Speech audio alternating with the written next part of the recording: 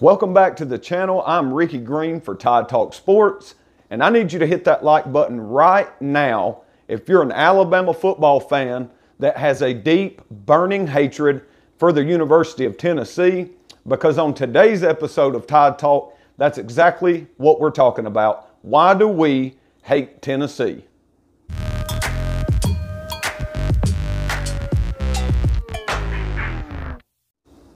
Before we get into the reasons why we hate Tennessee, if you haven't hit that subscribe button already, go ahead and hit that button for me right now and help us reach our goal of having 1,000 subscribers on our YouTube channel. We certainly would appreciate it. All right, straight into today's video. Why do we hate Tennessee? I'm going to tell you why.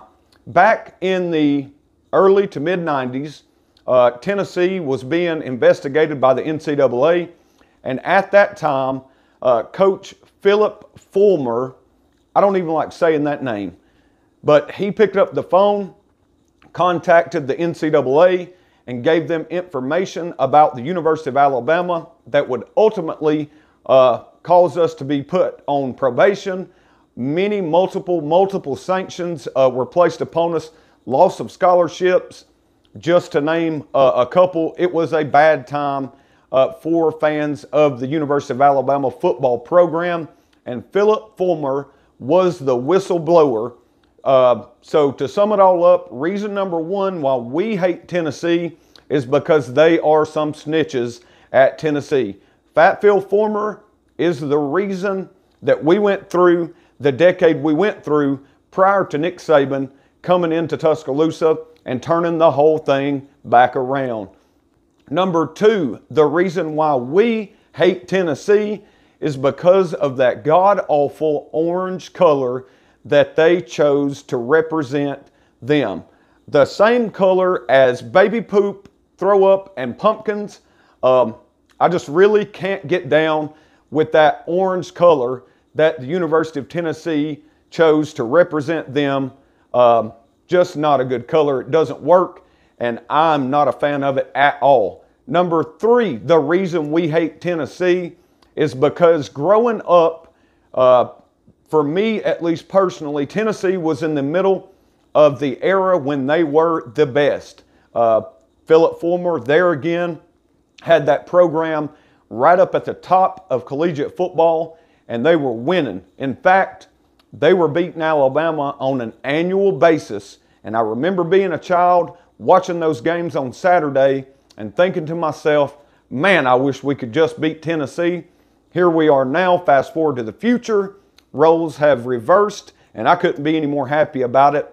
We beat Tennessee like a yard dog just about every Saturday, with the exception of the Lane Kiffin game that was so close Mount Cody had to block 2 kicks to seal that victory, and that's exactly what he did. So, yeah, do I hate Tennessee?